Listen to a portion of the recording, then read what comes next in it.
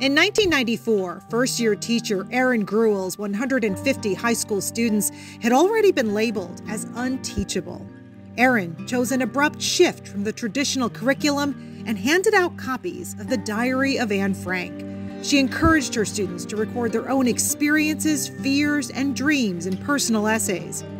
All 150 students would graduate 4 years later, and their writing was collected in The Freedom Writer's Diary, an international bestseller and the basis for the feature film The Freedom Writers, starring Hilary Swank. Settle down. My name is Erin Gruwell. Today, Erin Gruwell runs the Freedom Writers Foundation, which aims to help teachers engage, enlighten, and empower at-risk students to reach their full potential. In Dear Freedom Writer, Erin introduces a new generation of freedom writers. The book includes 50 letters from young people around the world on topics ranging from racism and poverty to mental health. For today's conversation, Erin Gruwell is joined by Narada Comans, one of the original freedom writers, and Dr. Paula Knight, Superintendent of Schools for the Jennings School District. Dear Freedom Writer is available for purchase from St. Louis independent bookstore Left Bank Books.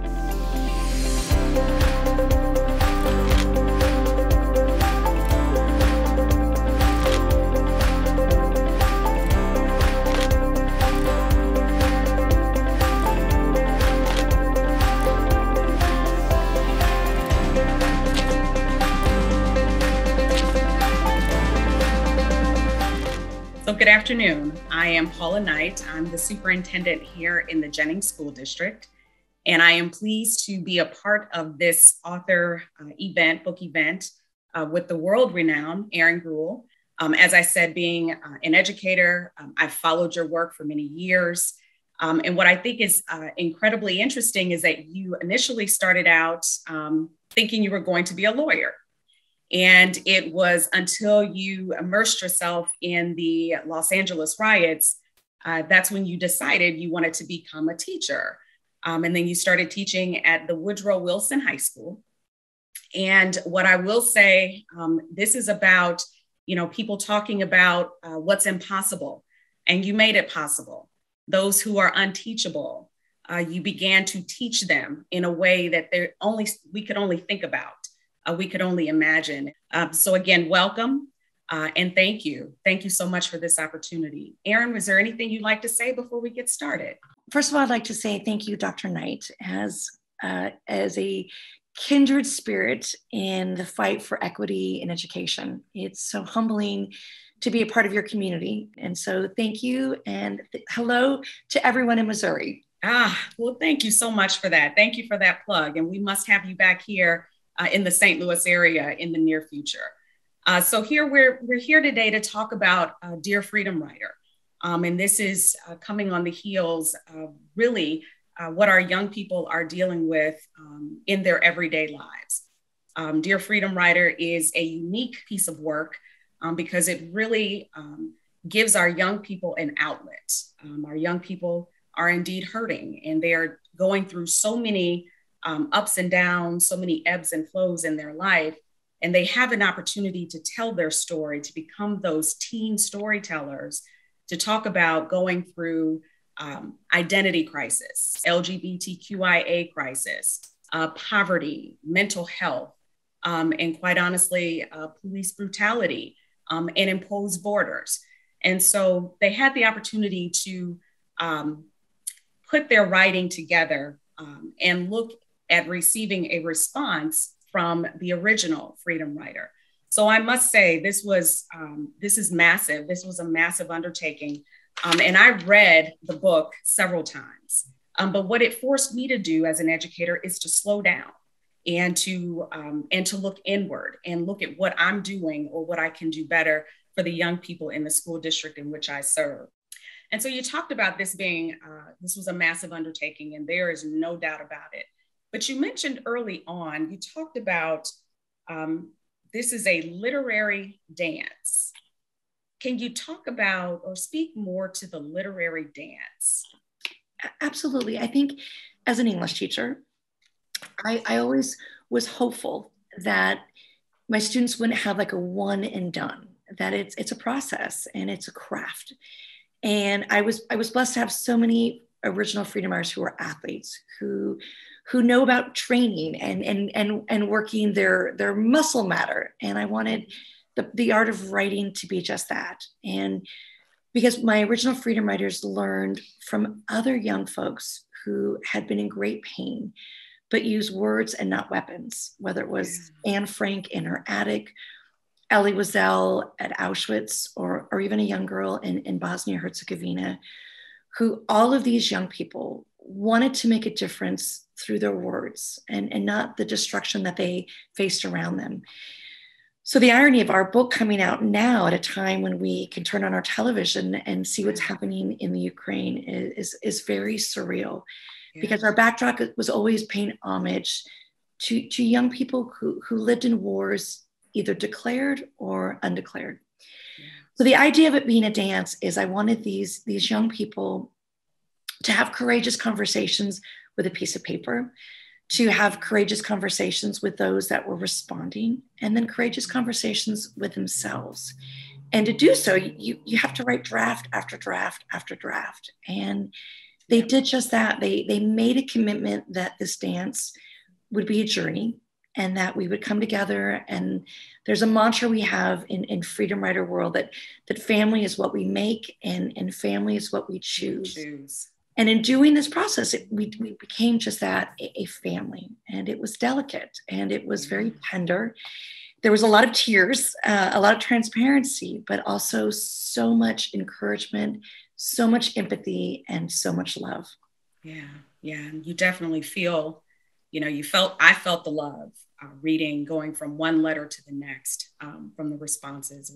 It was incredibly powerful. But you reminded me of something, the power of the pen and the sense of healing, that there's healing in writing. You taught your students writing creates change. And on page 189 specifically, I'd like to read that. Choosing the pen to heal your soul rather than silence that feeds your pain is what a true freedom writer is. And so, that stuck with me as well, the power of the pen, paper as the shield, right? So can we talk about just the lessons learned from Dear Freedom Writer, from the diary, because there was, as you said, there was a lot to unpack there. But, part of this work is around what's the lesson learned? Can you talk about that? Absolutely. Well, I love our name, Freedom Writer, is truly an homage of the civil rights advocates, writers, R-I-D-E-R, who, following in the footsteps of former Congressman John Lewis, who rode those buses, crossed that bridge in Selma, and fought for equity and equality in our classrooms. Yes. So as teenagers, when the original Freedom Writers learned about the Freedom Writers from the 60s, we realized these are really big shoes to fill, because Freedom Writers are activists and they do something. They stand up, they speak up, and ultimately speak out. So in writing their truth in the Freedom Writers Diary all those years ago, also came this feeling of activism, and whether they were accidental activists or accidentally on purpose. The Freedom Writers spent the last 2 decades working with educators and working with kids to face fears, to tell truths, and hopefully and ultimately share stories. And so this new book, Dear Freedom Writer, was a wellspring at a time when people were indoors and scared and tentative about what was going to happen next. The Freedom Writers wanted to show that you're not alone, and it gets better. And there's someone just like you who made it out the other side. And that's the beauty of this book, is every curated letter had the ability to find a freedom writer who said, I've been there, I've done that, and look at me now. I'm going to change the narrative. I'm not a victim, I'm a survivor. And I think that pedagogical shift of being a survivor was so empowering for not only the freedom writers, but for these young student authors to have a hand reaching out for them. And it was a hand up, not a hand out. It was from a place of empathy, not sympathy, and a place to say, you can do it. We are your cheerleaders, we are your champions, and we're going to root you on. That's fantastic. So that's a great segue.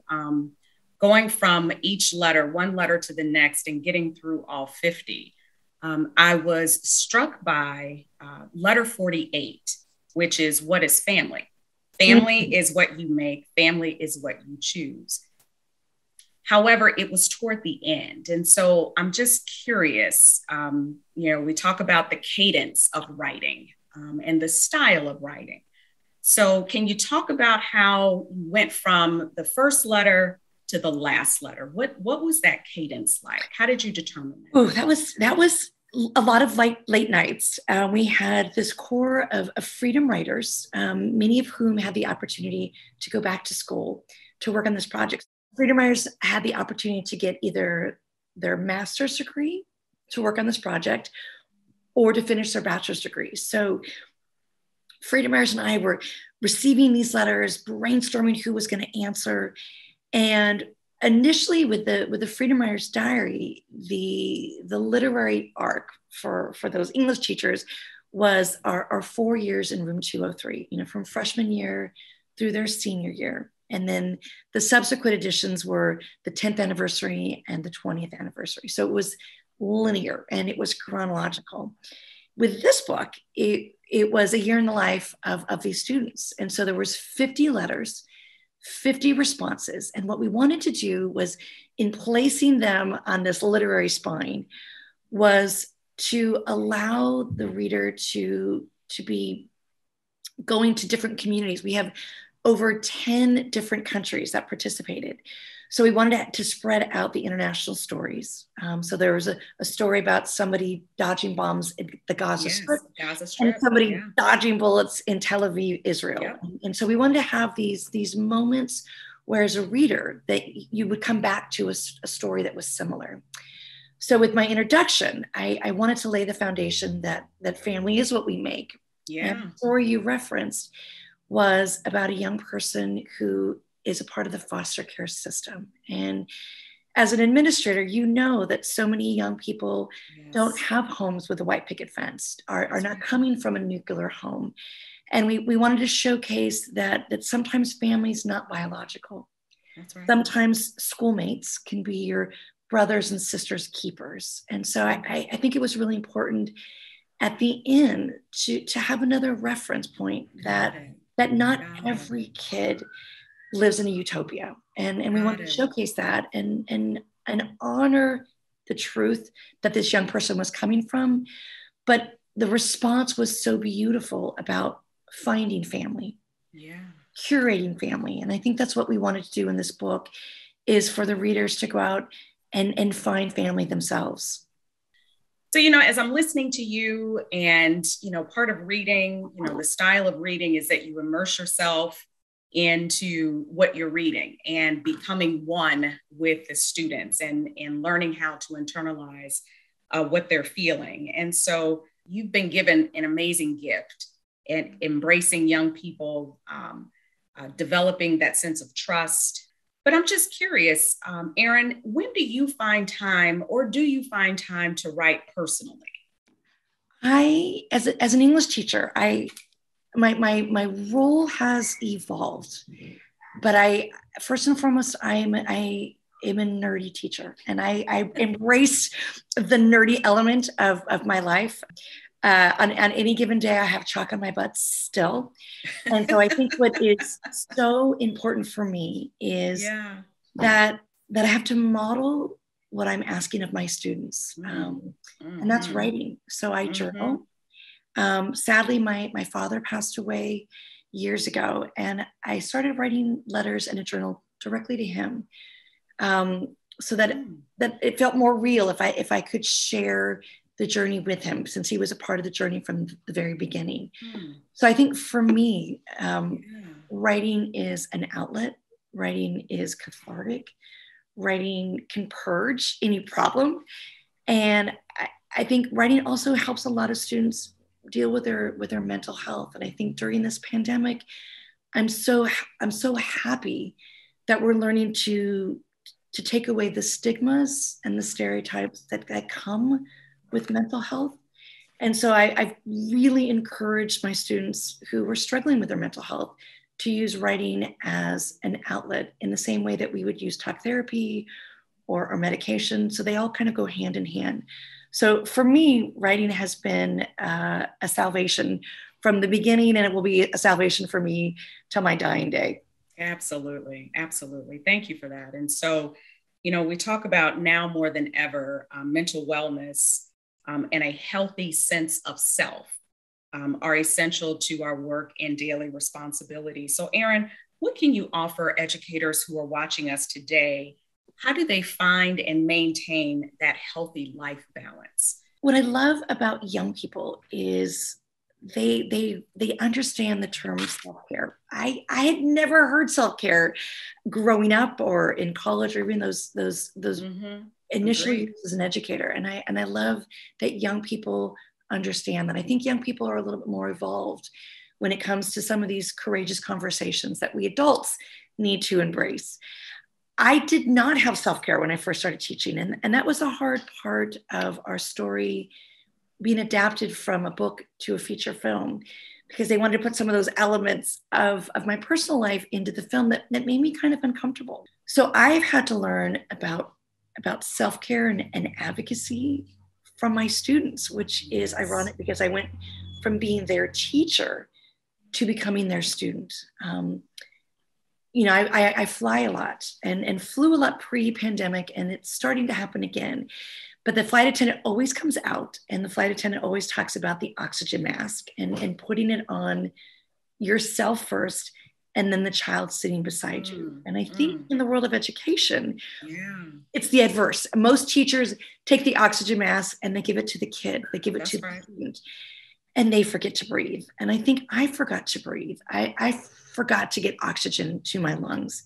So I'm learning from those flight attendants and from my very students, what does it mean to breathe? Yeah. What does it mean to take a moment, to take a beat? Yeah. And I think there's elements within this book of, they say out of the mouth of babes, so many of these young writers have these answers. Even though they're seeking solutions, they are also problem solvers themselves. And so adults, as we're reading this book, we're going to learn so much about those that we humbly serve, because they have the ability to be a student, but more often than not, they have the ability to teach one to teach another. To your best recollection, which of the letters was probably the most difficult? Ooh, you know, every single one of these 50 letters was a cry for help. And they were radically different and radically spread out through storytellers across the globe. And so at different times, it's almost like children. Freedom writers always want me to love them best. And so now these student authors, I'm sure, have that same sentiment. But for me, what I was the most excited about is learning about Indigenous cultures. We had several Indigenous writers, a beautiful young woman writing about residential schools from Canada, someone who was Maori in New Zealand, another young boy who is Indigenous from New Zealand. And what all of them touched on was their rights for their culture, their creed, their language, and how colonialism was imposed upon them. And they weren't able to practice their voice, their religion, their language, their tribes, and their talent. So a lot of those stories taught me a lot. There was a story from a young girl in India who wrote about the caste system and how demoralizing that was for her when she had fallen in love. There was a story about a young boy originally from Kurdistan who was now seeking asylum in Germany as a refugee, and what that was like to flee the destruction of ISIS on his hometown. Yeah. So there was this moment when the young authors had gathered. This was just a few days ago, and we were reenacting one of our signature events called the Line Game. And when we were done with my questions, some of the student authors stepped forward and they asked questions. And the young Indigenous girl from Canada asked if anyone in the room prior to the book had known about these residential schools in Canada. And a little girl named Hannah from Ohio, she stepped forward and she said, I didn't know before, but because of your story, you taught me. And we all just burst out in tears. And I thought, oh my God, these kids are teaching one another. These kids are now historians, and these kids are paying it forward. And so those were the moments of this book that I reveled in, is every time I learned something new, or every time a question that I had was answered. And so I'm as excited as the reader, even though I was involved in, behind the scenes, now that it's put together and there's this cadence and there's this symmetry. I'm more excited now because I feel like, my brain is still learning and still evolving. So what I'd like to do is to read an excerpt from the poem at the end. Poetry is our poker face. The most precious poetry our mentor ever preached to us was write yourself into existence. Rewriting the narrative of society, our struggles and surroundings don't define us. The pen is our sword, paper our shield. Writing gave us the ability to fight freely. This is our words. This is our future. So when we talk about the future, Erin, if we fast forward the proverbial circle of life, and let's just say it's the year 2072, it's 50 years from now, knowing what you now know, what advice will you leave to the future freedom writers? Wow, we just celebrated Anne Frank's 92nd birthday, and we had gathered. We did a virtual tour on Anne Frank's 92nd birthday. And I think there's a legacy with books and words that I'm hopeful that the original freedom writers who are now married and have children, this next generation of storytellers will eventually get married and have children, that it is paying it forward, unflinchingly honest and uncensored. I think that was our fear, is will this book be banned or will it be burned? And then part of the freedom writers thought, well, the best way to get a kid to read a book is to burn it and to ban it. So I hope that we can continue writing stories from a place of an authentic narrative and living our authentic lives. Our book really was a magnet for people who were marginalized, who were invisible and voiceless. And I just hope that we can give voice to the voiceless. That's fantastic. Before we close and we move on to one of the original freedom writers, Narada, who is with us this afternoon, do you have any parting thoughts or any parting words for this segment of our conversation, Erin? Is there anything you'd like to leave us with? I think the most humbling part of this process is the beauty of community and the communal storytelling. I think what I have loved and learned is that we're almost like this jazz ensemble, and we're all just kind of riffing. And when we get it just right, it's exquisite. Yes. And so I'm so honored that in this jazz ensemble is Narada. And so you mentioned grace earlier, and I think there's been these moments of divinity in this process where we've seen the worst that has happened to humanity, but in this process, we've been able to elevate the best of humanity. And I think Narada has done just that. He is the best of humanity. Well, thank you for that. And thank you for your time this afternoon. It is indeed appreciated. So now we will hear from Narada, who will read one of his pieces. Narada, thank you again for your time this afternoon. Oh, no problem. You've heard Erin gave a perfect opening. So of course, I'm really anxious and excited to hear some of your work. And again, thank you for your time this afternoon. So the excerpt I'll read from Dear Freedom Writer, my part, very small part, but kind of goes back to what we've been mentioning today. I'm fortunate enough to work on myself alongside my Freedom Writers family. And I urge you to shy away from family members whose instinct might be to dismiss your truth. As you continue your journey of healing, you may discover that your true family is not biological. As we say in Freedom Writers world, family is what you make. Perhaps you too can make a family with your classmates, friends, or even fellow survivors. So Narada, talk to us about your experience. And the biggest piece as a teacher, I always want to know about lessons learned. And so part of this is, the reflective piece. So can you just talk about some of your reflections and what you've learned from this? Absolutely. Being a student in the whole freedom writer world since the beginning, since we're talking 1994, I think this whole experience has been eye-opening, and it's the version of a real life pop-up book.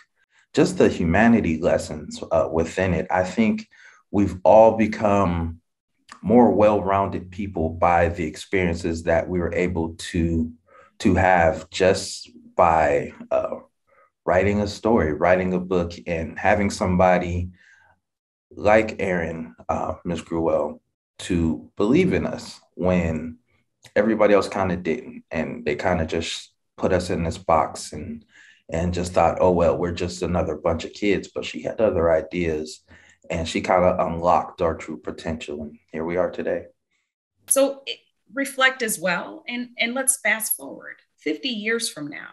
What do you see? If you had a crystal ball, 50 years from now, what does this work look like? And how do we ensure that it continues? Well, what I've learned and what I've seen and what I've noticed, immortality. When you write something down, when there's books and there are movies, they go on and live longer than we do. And what a blessing. There was a movie, a documentary, a Dear Freedom Writer book that the next generation and the next generation after that will pick up and they'll see. And the story continues.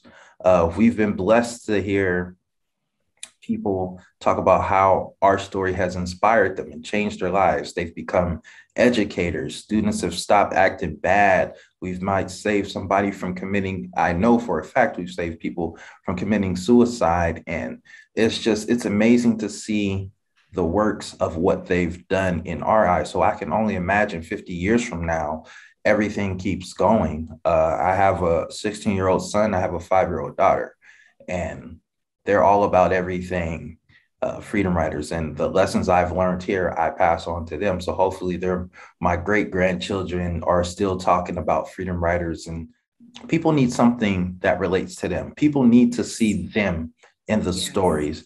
And we saw ourselves in Anne Frank when we read Anne Frank. We saw ourselves in Zlata Filipovich's story. Young kids going through whatever the conflict is, but there was a commonality within the conflict that we would find, and we would find it relatable.